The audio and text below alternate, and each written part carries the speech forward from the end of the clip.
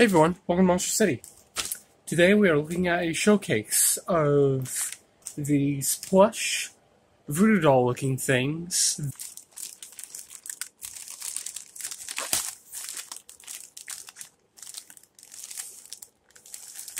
It's kind of hard to open.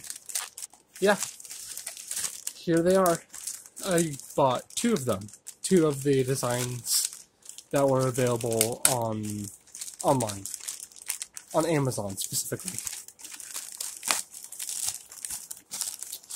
And it looks like it may be the wrong ones so far, but I'm still happy to have them.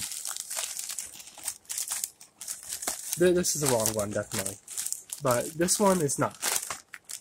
I'm still happy to have this one, because either way, it doesn't really matter. It doesn't really ruin what I was intending to do with them. The initial one that I got was Perished Pumpkin, and, well, I got Mad Surgeon instead. I can see how they got confused up. Since there was Dangerous Doctor and then Perished Pumpkin, they probably just got it mixed up with Mad Surgeon and Dangerous Doctor or something like that, but I'm not really too bummed out about it. It would have been cool to have this character, but it would have been cool to have any of these other ones, too. This one looks really cool. Peking Pirate. Green Meanie. That one looks really cool. Spooky Skeleton. That one looks alright. This one, too, looks alright. Now, this one, I really like this one. This one looks probably the most like a voodoo doll to me, as well as this one, too. And probably this one. I mean, this one definitely, because, I mean, at least with the zipper, since voodoo dolls usually have, like, stitches and zippers and such. But yeah, here's the information. This was manufactured in 2010. So it's a relatively old item. It's basically a Halloween item from Smiffy's, which makes Halloween-type apparel.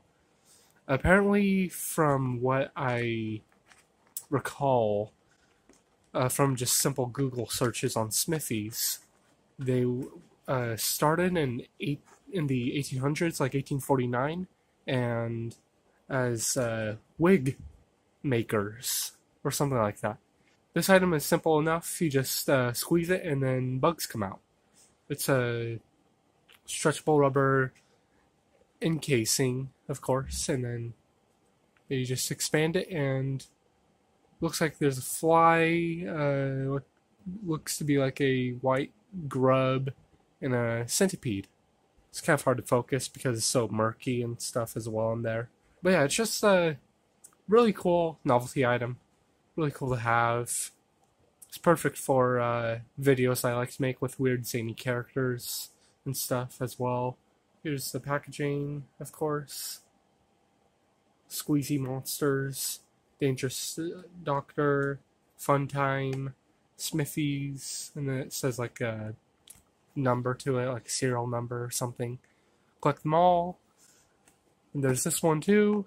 Basically the same packaging. Dangerous Doctor. Different design on the face. It's kind of like a plastic printing that they have on these characters. And the packaging is relatively simple too. It's just a twist tie that's holding them together.